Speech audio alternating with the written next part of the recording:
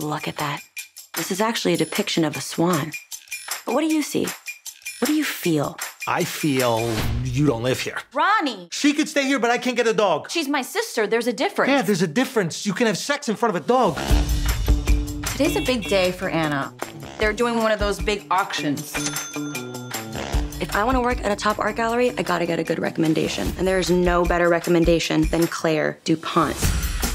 Good morning, everyone. Erwin's clients are about to walk through that door, and I will not allow them to see anything less than perfection. You. What's that massive oil spill on the back of your shirt?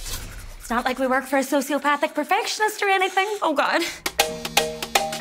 Hello? It's Claire, your boss. I need an extra assistant. I just got invited to go to London with Claire DuPont. You're not on this flight. I put you on one that leaves in 4 hours. An economy. You just been upgraded. First class? I'm William. What brings you to London? Our London branch has called in the director of the New York office. Wow, you seem a bit young to be the director. Yeah, the youngest director in company history.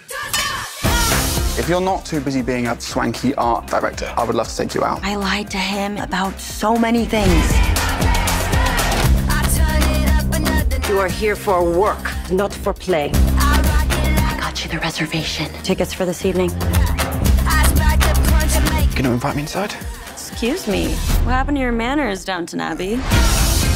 Mum, she's the director of an auction house in New York. I would like you in charge of my auction.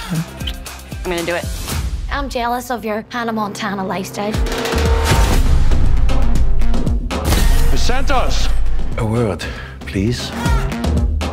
You're a New Yorker, and being a New Yorker means that you fight every single day. Rocky Balboa said that. Isn't he from Philly? He moved there from Brooklyn.